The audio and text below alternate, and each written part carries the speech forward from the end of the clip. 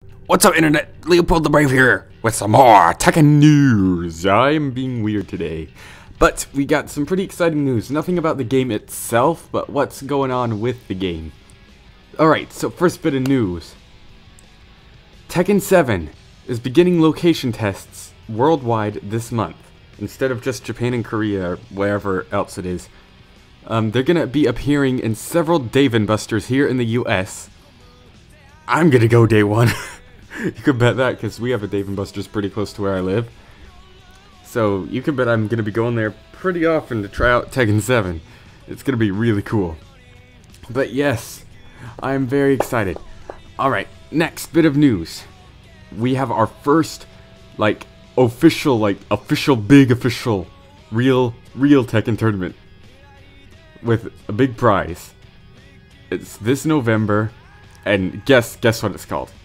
I'll give you 3 chances. No, I'll give you 1 chance. And if you get it wrong, then you are not a Tekken fan. Guess what they called this tournament? That's right.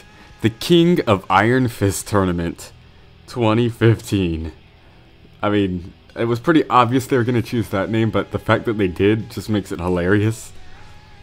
I think it's mostly Asian, like Korea and Japan and Asia tournament.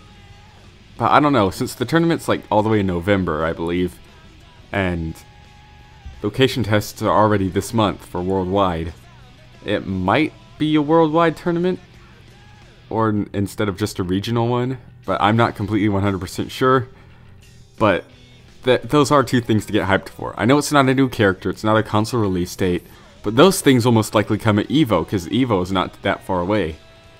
So, just hold your horses, people. Big things are coming. This is just the start of the big dump of information. Sort of like last year at E3 when we got all that Smash Bros. Info. But yeah, Tekken 7.